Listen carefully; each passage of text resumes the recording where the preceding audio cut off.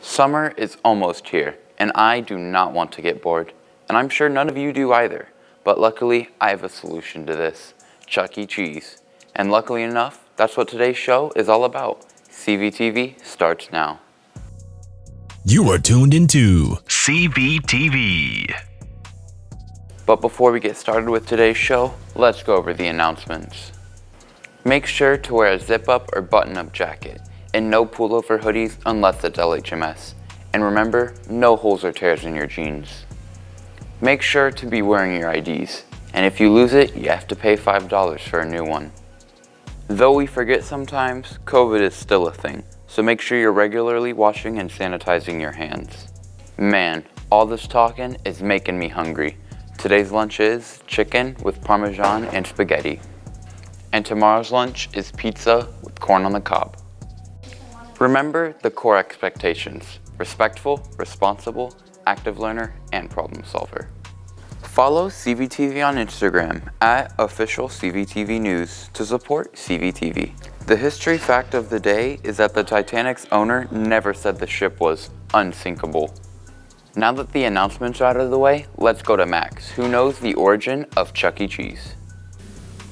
Here in Florida, we have places like Dave & Buster's, Family Fun Center, and Chuck E. Cheese, but not many people know how it all started. Chuck E. Cheese was the first place of its kind to have a carnival feeling, and it gave a place for family and friends to have fun. Many people have been to or at least heard of Chuck E. Cheese, but not many people know exactly when it started. The first Chuck E. Cheese Pizza Time Theater opened in 1977 in San Jose, California. That's around 40 years ago. The owners of Chuck E. Cheese are Showbiz Pizza Place, Atari Inc., and CEC Entertainment Inc. Well, I'm gonna go look more into Chuck E. Cheese. I'm Max reporting for CVTV.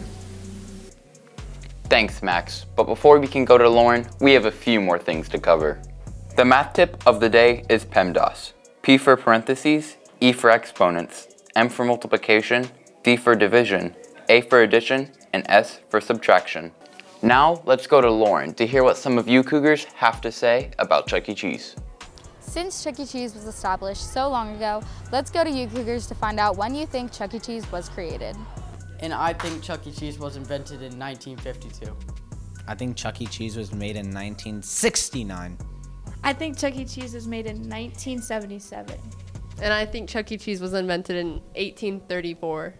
I think Chuck E. Cheese was made in 1977. I think Chuck E. Cheese was invented in 1789. I think Chuck E. Cheese was first founded in the 2000s. I think Chuck E. Cheese was established in July 9, 1983. I think Chuck E. Cheese was established in 1892. I think Chuck E. Cheese was established in 1907. I think Chuck E. Cheese was established in 1999.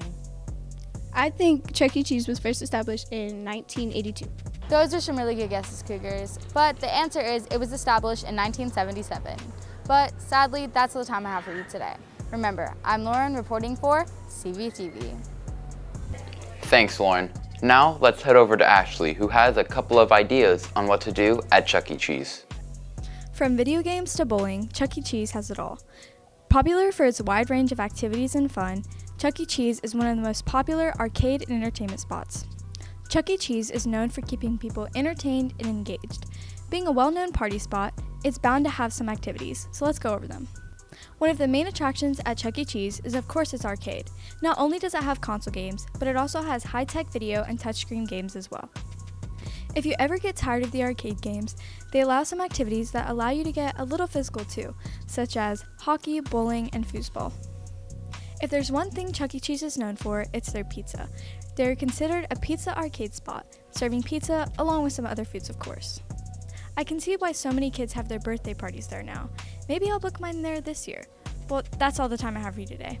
I'm Ashley reporting for CVTV. Thanks, Ashley. I had no clue Chuck E. Cheese had that many things to do. But speaking of Chuck E. Cheese, I'm gonna go there now. I'm Josiah, signing off of CVTV.